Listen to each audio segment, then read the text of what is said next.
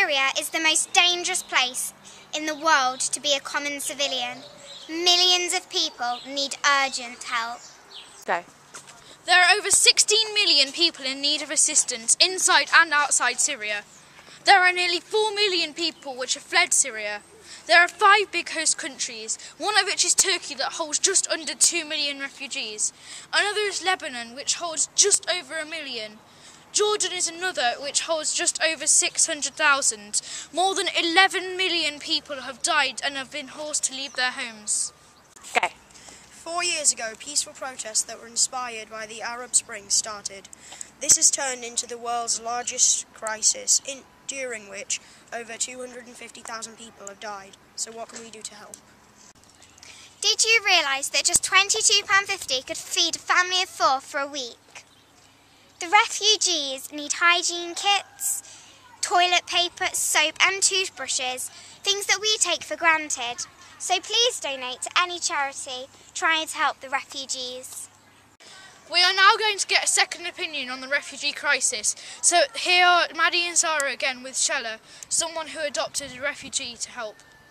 The Syrian refugees have experienced a severe case of poverty.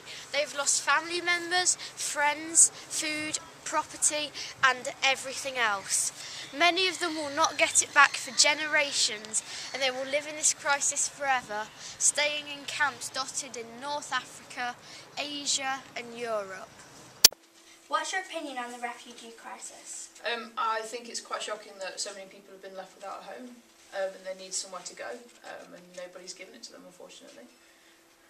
What's your opinion on the decision that the government has made towards the amount of people being let into the country? I understand why the government made the decision they did, but I don't necessarily agree with it, on the grounds that, you know, they are people, they do deserve somewhere to live, somewhere that's not squalor, basically. Yeah. Did you think it is fair how the refugees are being treated around the world? No, I don't think it's fair. You know, they're being shipped from one country to another, nobody's really taking any responsibility, so I think somebody or a group of people need to make that decision and actually, you know, get together and try and think about a solution to this. Do you think that it is necessary that the refugees are being treated like luggage? No, it's not necessary, because what's happening is they're not being treated like people, and that's what we're forgetting, is that they're people. If you had control on the UK government, would you allow refugees into the UK? Yes, I would.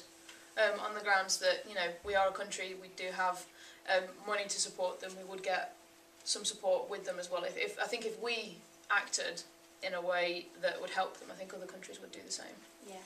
And to finish with, I would like to thank you for participating in this project. That's quite alright, thank you. Thank you. What's your opinion on the refugee crisis? It is a crisis that is affecting the whole world. It shouldn't just be seen as one country's problem. These are people who are very desperate and in fact are in need of a lot of aid, humanitarian aid, so charity work, but also government intervention. So I would say that it is probably one of the biggest issues currently in the world at the minute that remains unresolved. What is your opinion on the decision that the government has made towards the amount of people being let into the country?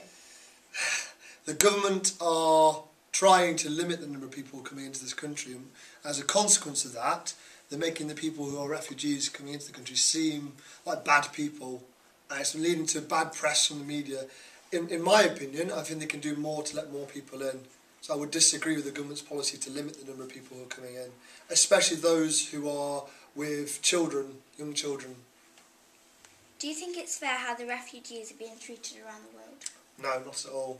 It seems strange that each country can have their own opinion on what they want to do with this. There needs to be global consensus, so all the countries working together to decide on where the refugees should go, each taking an equal role in this and deciding what the best solution is.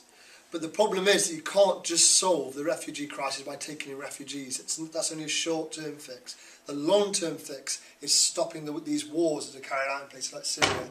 So governments around the world trying to actually get some peace negotiations in places like Syria, so these people do have a home to go back to.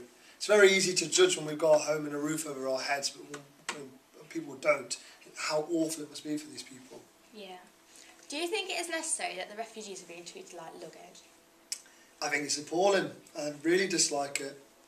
I have some friends who are working in Germany, and it's their job to find out the land that people are leaving behind. So if you were moving from Syria to Germany or Syria to the UK, you might have left home. You might have left home all your land you used to farming for maybe 10, 20 years, family generation. So my friend is trying to actually secure their rights to this land because people are being treated like luggage and everything they leave behind is just gone. I think it's outrageous. Yeah. If you had control of the UK government, would you allow more refugees into the UK? I would, absolutely. I would. I'd have to look at where the people would be settled.